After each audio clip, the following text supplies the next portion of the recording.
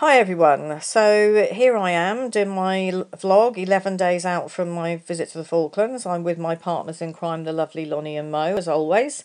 In the background there is the runway. I'm stood on Mile Hill.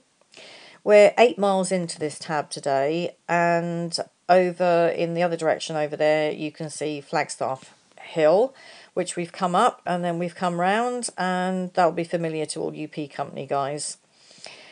Today, I feel like I've been run over by a steamroller. Apart from the fact that I'm 60 now, I have fibromyalgia and I ache in every single part of my body at the moment. So I'm feeling pretty rough, but apparently we've still got a couple of miles left to do. They say two, let's see.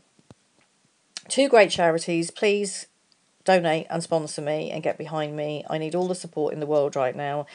Sussex Mountain to Goose Green is going to be a killer for me. Because of my age, because of my medical conditions, and everybody knows how emotional it will be. So please support us. Bye for now, everyone, and thanks for listening.